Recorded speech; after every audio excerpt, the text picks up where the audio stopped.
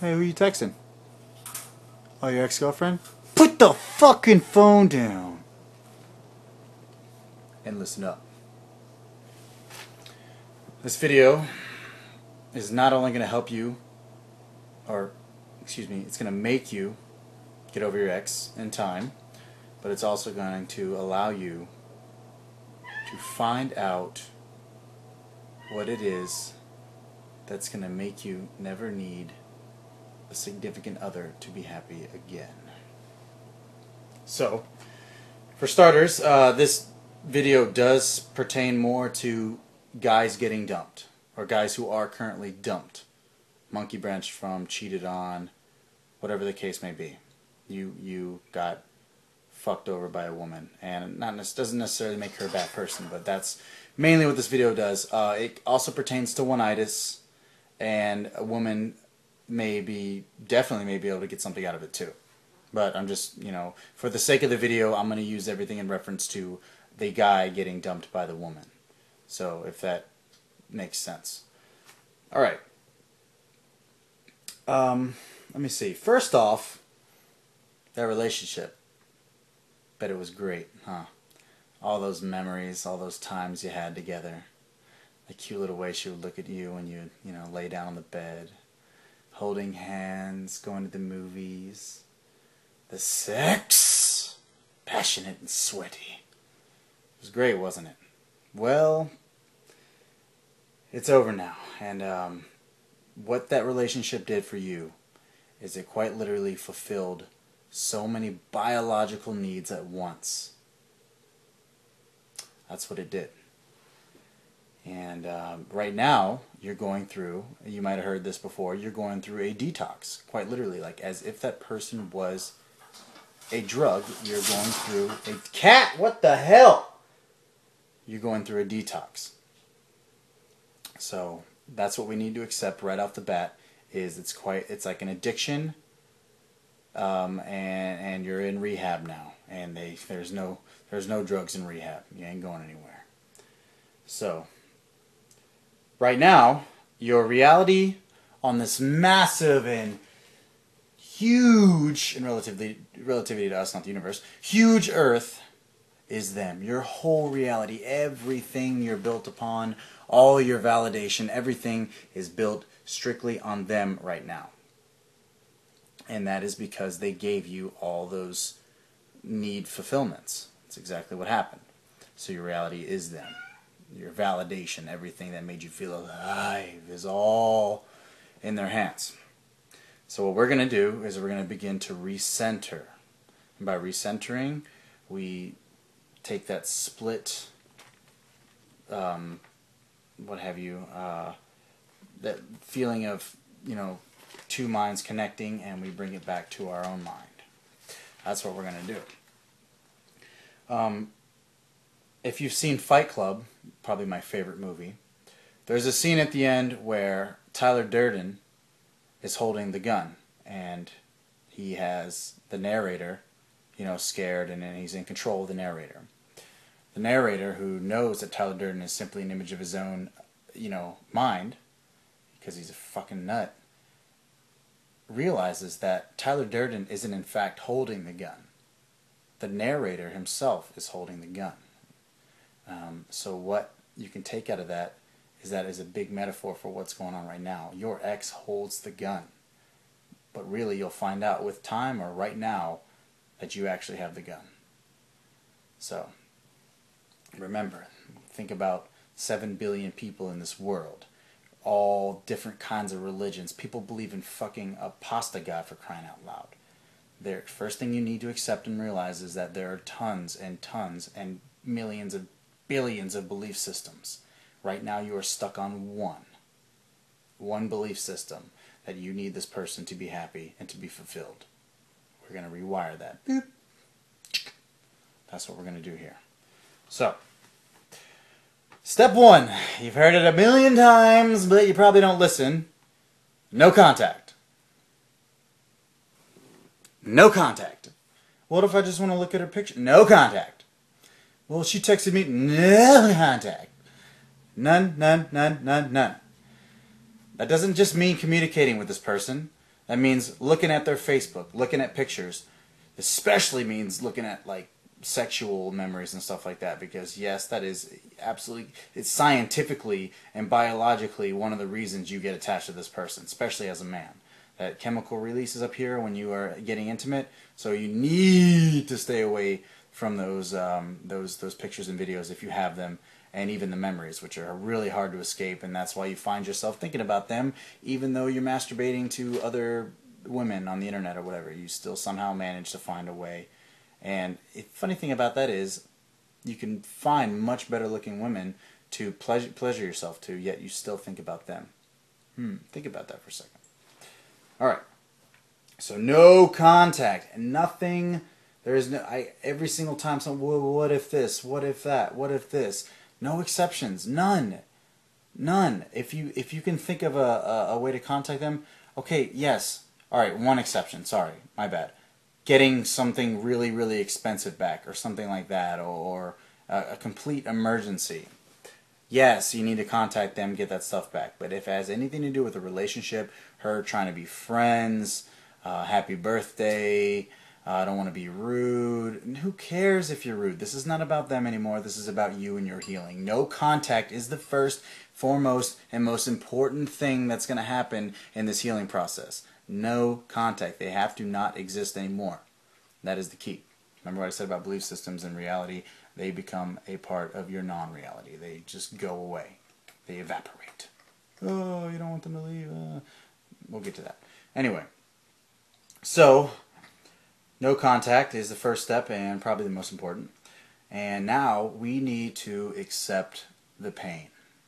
Pushing ego aside. I don't want to cry over a person, blah, blah, blah. Well, you're watching this video, you're in pain, you're hurt, so obviously something's wrong. Accept the pain.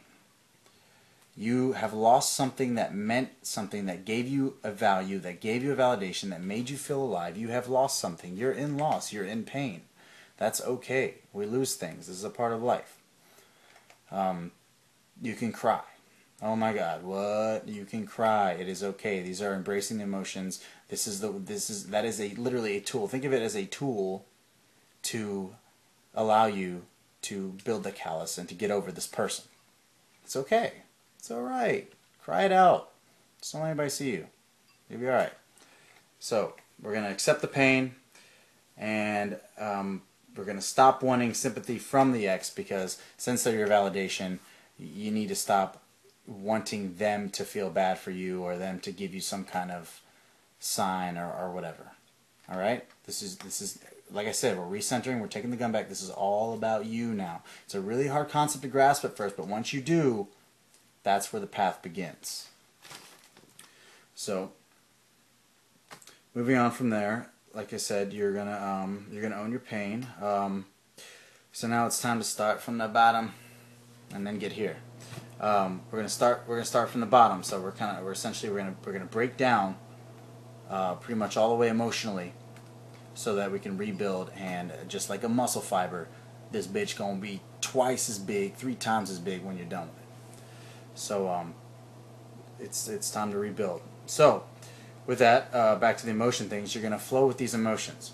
The most important thing with these emotions is that you are going to be aware of them. You're going to understand why they're happening. Why am I sad? Well, you had something and you lost it. Well, you need to delve a little deeper. Why is this so important to me? Is there nothing else that's important to me? You know, why? And or you're thinking about them with someone else. So why? You know, you'll get to a point where you're truly actually over them. Yet the thought of them with someone else just destroys you. Well, is there some ego involved in there? So what we're gonna do is we're gonna flow with the emotions. We're gonna totally feel them all out, and we're gonna, every time we have one and it gets real deep, we're gonna logically. That logically means your conscious action, what you have control of, regardless of what your emotions are telling you to do, like contact her. Logically, we're going to make the right decision. We're going to stay calm, and we're going to think and feel with that emotion. We're going to feel with it. Can't even hold all these feels. You know what I'm saying? So we're going to feel with that emotion, and we're going to think, why is this happening? We're going to be aware of it. We're going to feel how it flows through our arms or our throat. And we're gonna sit there with it, and we're gonna understand why it's happening. we're gonna be aware of it. We're gonna separate the conscious mind with the emotions. See what I'm saying? So every time it happens, you're gonna be there with it, but you're gonna learn the power of conscious action. Conscious action being sitting there, being aware of it, accepting that it's there, accepting that you're hurt, but not doing anything drastic, not doing anything that's going to set you back. Only doing things that are going to make you better. So, going to flow with it. Now that you have the concept of no contact, owning the pain, recentering, flowing with the emotions, next up, we're going down the rabbit hole of knowledge, baby. Knowledge is power. You've heard it before. Now we're going to really learn what it's like to become aware of what's going on in our minds. We're going to hit the self-improvement books, the self-help, the brain power, all the things that make us consciously aware of what's happening, the knowledge. We're going to talk to people. We're going to learn about other situations. We're going to open everything up, and everything's going to come so clear. And even though it's still going to hurt, and you're still going to think about what they're doing, and it's still going to be shitty, the awareness is going to bring you out of it 10 times faster than if you were to just keep checking her Facebook and seeing her making out with that new dude. And on a tangent, if she's coming back, it's probably because it didn't work out with a new person. Learn that one the real hard way. Just so you know. And that's going to be one of those things you're going to have to learn the hard way, because you're going to hear it here, but you're not going to listen. But wait, you are going to listen. You are going to listen. You are going to listen. Affirmation. Alright, so relate to the other situations. Learn. It's going to give you that awareness. That awareness is key. Remember that. Alright, next up, you got to create new, expansive thoughts and new experiences. Now, literally, we're going to overwrite the data that is your ex. The ex created so many strong and powerful memories. We need to create new, expansive thoughts and memories that are going to overwrite those. And that coincides with the no contact. And those are going to go hand in hand as she becomes, because staying in contact, remember, that's going to reinforce those memories. So going no contact on top of expansive thoughts, new experiences, she slowly just fades away into the mist. And that's what we want. Alright? So, new expansive thoughts, what are those? Well, new expansive thoughts is finding out what you can bring to this world, finding out what was going to make you happy, what's going to make you a stronger man, what's going to be your path, what you're going to do to push your limits, your potential. Mind expansive thoughts, like really, what is out there for me? It's a massive world. What can I do? What can I get into? What can I networking and what can I connect with? And there's so many things to think about. That's positive energy. And like I'll quote Les Brown: operate out of your imagination, not your past. Because operating out of your past is going to just keep you clung to the past, to the memories that bring pain. All right. So then, on top of the new expansive thoughts, you got the new memories you're going to create. And to do that, you're going to kind of become a yes man a little bit. You got hopefully you have friends, but if not, become a yes man. Don't turn down opportunities. You see something like a flyer for volunteering or rock climbing or whatever. Go do those things. And stop caring if your ex is watching, because I know you're going to be like, oh, look at me becoming this awesome person. I can't wait to make my ex jealous. If you're there, you don't have the concept yet. You're not recentered. You're going to get to a point where you don't care if she sees or not. And there's this narcissistic write-up in you. You're like, the only reason you're becoming so powerful and so awesome is you're going to show her. Oh, you're going to make her miss what you were. You're going to make her know what she missed out on, aren't you? Aren't you? Stop. Let go. This isn't about proving anybody wrong. This isn't about showing the hater being her, whatever. This isn't about that. This is about fully benefiting from what this pain will bring you. As Joe Rogan said, a breakup, the pain and the deep-seated pain that a breakup brings is almost like an evolutionary mechanic to make you find and become the person you are meant to be in this world. That's what you're going to do with this. And if you start realizing that the potential that what this can be for you, you become 3 times the person. So, New expansive thoughts, memories overwrite the data. New hobbies, self-discovery, finding out what you want to do in life because you need to find out what validates you as a person. That is going to be the biggest thing, aside from no contact. But learning how to be your own person and not letting a person validate you is going to be the biggest deal. Alright, moving on.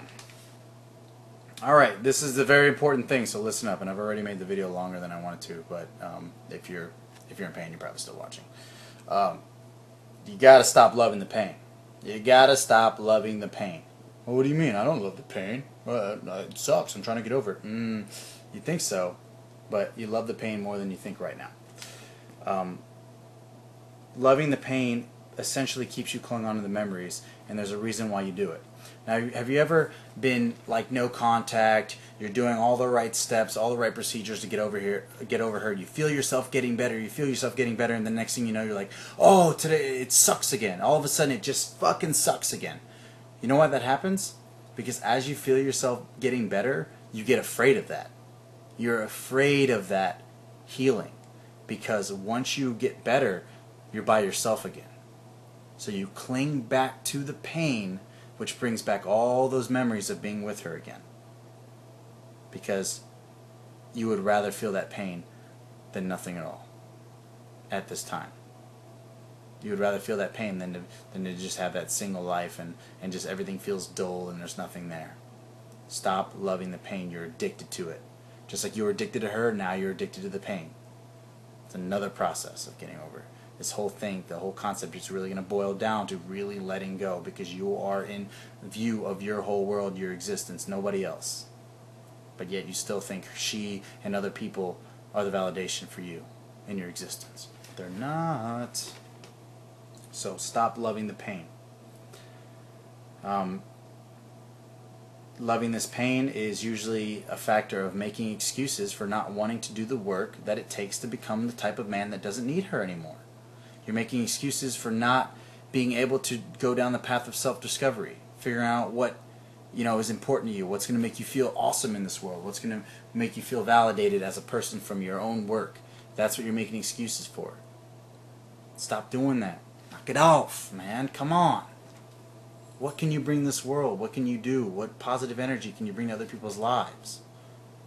This very video. This is warming to me, man. I like this.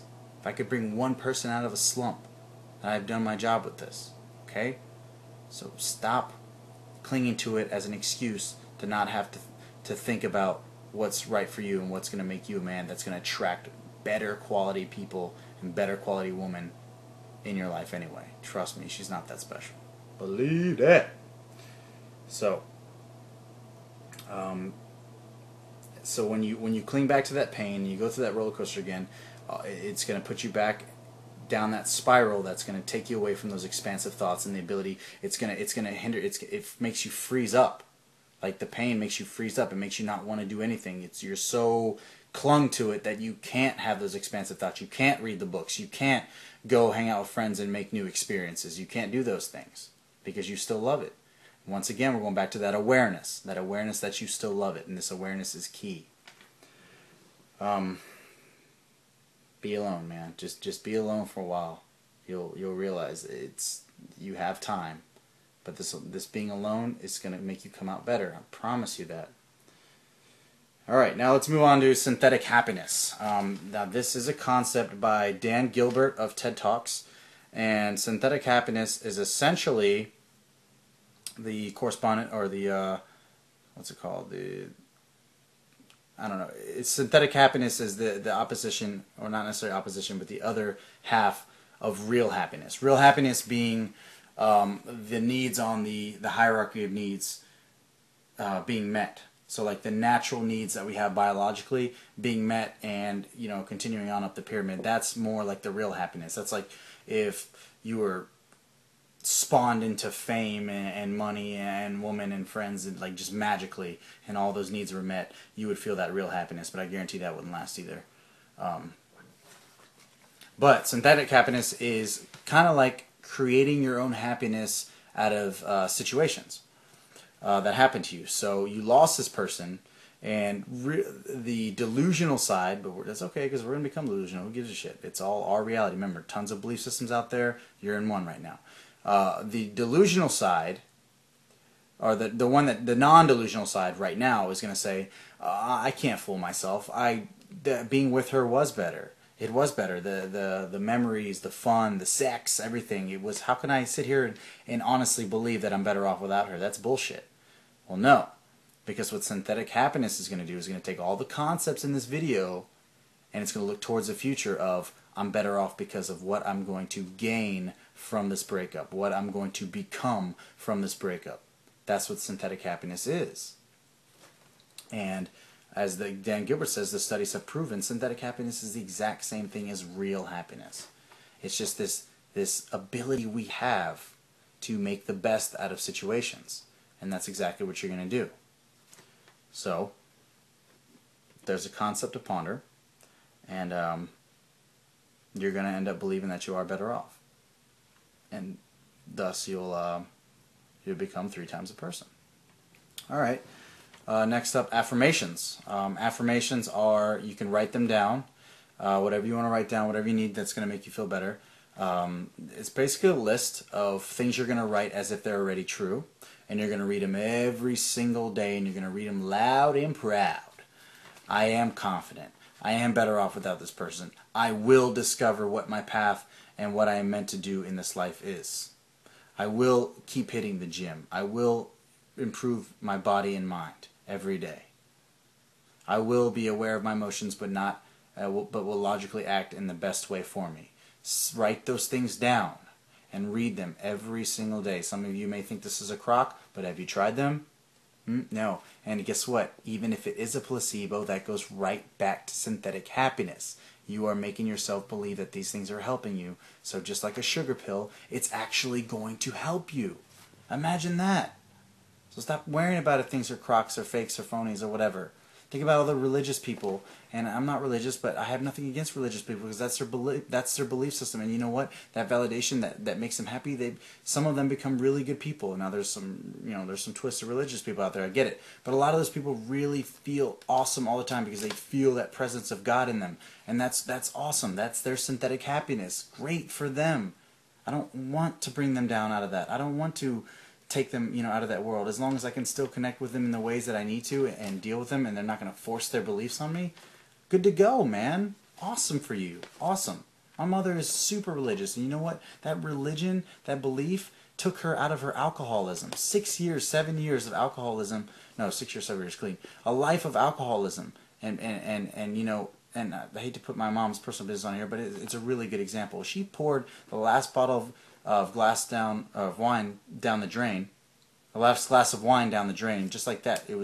She was good because of her belief in God and religion. Like I said, I am not personally religious, but I condone and I respect people that are. It doesn't matter to me. You can believe whatever the hell you want. No pun intended. So affirmations will be helpful to you. Try them out. If you don't feel like they're doing anything, whatever. But I assure you, it's not something you feel and go, oh, they're working. It's something that, well, it takes a while, but one day you'll wake up and realize that they probably did help, or they did help. Another note here to finish up, start wrapping up the film, is yes, it's hard, man. It's freaking so hard.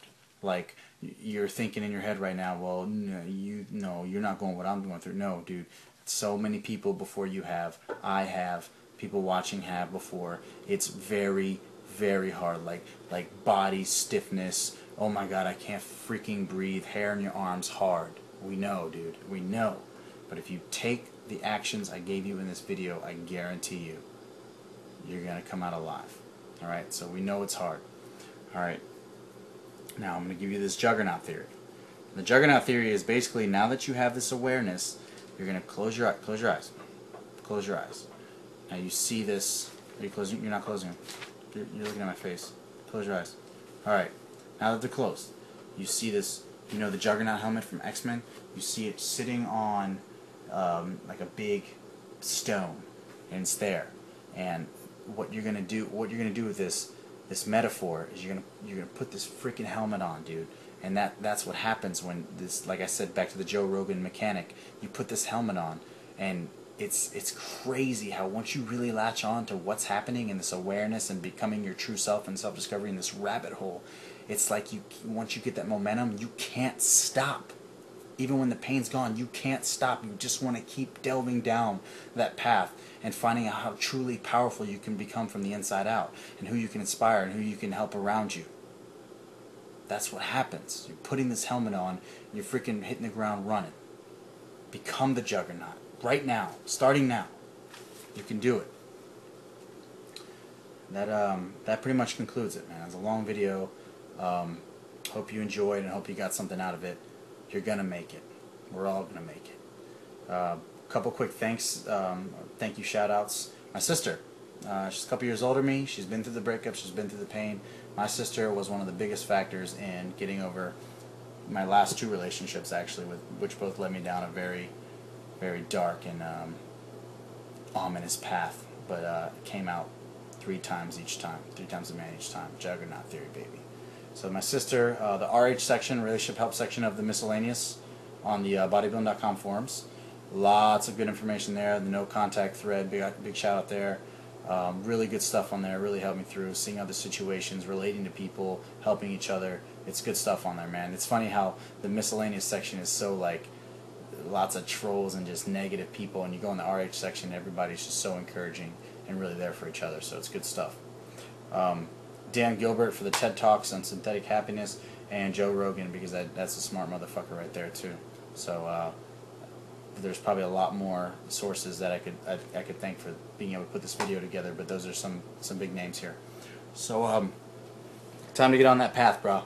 Put your juggernaut helmet on and start discovering what you're going to offer to this world. You're going to make it. Good luck.